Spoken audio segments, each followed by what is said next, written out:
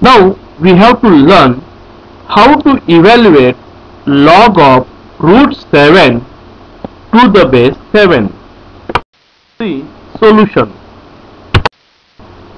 Let log of root 7 to the base 7 is equal to x. Therefore, converting above logarithmic form in exponential form, we get 7 raised to x is equal to root 7 by definition of logarithm. Therefore, 7 raised to x is equal to root 7 means 7 raised to half. Since both the sides of indices have same bases, equating their powers, we get x is equal to half.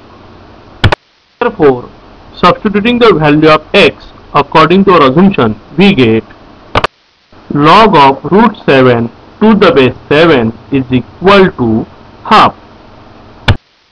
Subscribe this channel to learn maths easily and to get maximum videos of maths.